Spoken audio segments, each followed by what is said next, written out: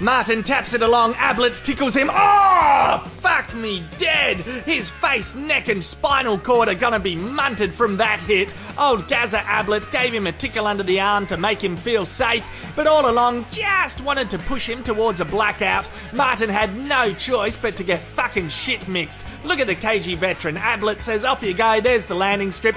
Bang, destination fucked. Meanwhile, over at the soccer, oh, another brutal hit.